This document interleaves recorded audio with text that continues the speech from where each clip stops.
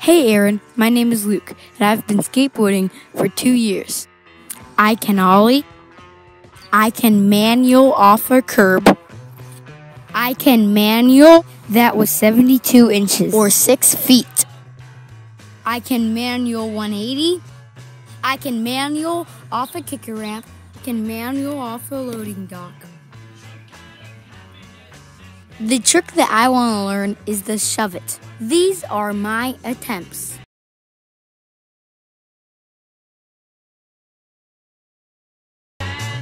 I'm a very big fan. It would mean so much to me if you could look at this video and help me out. Alright, Luke, thank you for sending in your skate support, and we appreciate all of your video watching and all of your support for Braille, and we're going to help you learn these pop Shuvits today. So first off, we look at this slow motion clip, and it's really not that bad. You get the full Shuvit rotation, which is really good, and let's watch this other one just to double check. You get another good scoop on that.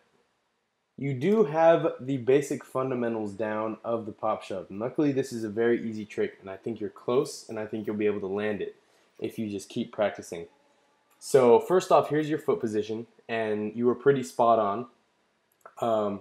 Your front foot is kind of in the right under the bolts a little bit, and your back foot is in that back pocket. And your back foot needs to be there, and it's very important that it's there because your front foot literally does nothing for a pop Shuvit. Your front foot kind of just sits there and doesn't really do anything. You don't flick, you don't slide, you don't do anything. It just kind of sits there and then catches the board after you do the Shuvit. Your back foot does literally everything. So when you put it in that back pocket and you give it that scooping motion, that little push down, a little bit of pressure on it, it's going to cause the board to spin around and do that 180-degree Shuvit motion. So what I saw when you were doing it is that your front foot wasn't doing anything, which was good, but you were also getting that full 180 Shuvit rotation. The only problem is that your back foot was kind of just lagging behind and going straight to the ground or kind of getting caught under the board. And I only saw like 2 or 3 attempts, so I'm not really sure how often that happens. But I could bet that it happens a lot because from my experience learning pop Shuvits or just Shuvits in general is that when I did them, there was a thought in the back of my head, and I was like, if I do this Shuvit and I land it, I'm going to slip out and I'm going to fall back and I'm going to die. That was my mentality on it. And I know it sounds kind of funny, but a lot of people are very afraid to commit to pop Shuvits. So what I think you need to do is just practice doing the Shuvit and landing only with your front foot, and do that a bunch of times. Just do a Shuvit, land only with your front foot, and then bring your back foot straight to the ground. And I want you to do that over and over and over until it feels really, really comfortable for you.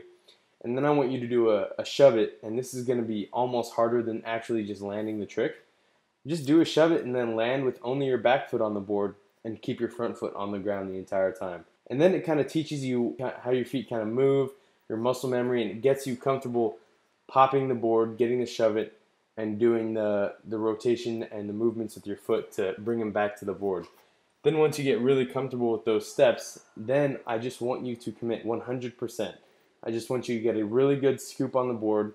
I want you to lift your back leg up. Your front foot lifts up a little bit, but other than that, it doesn't really do anything.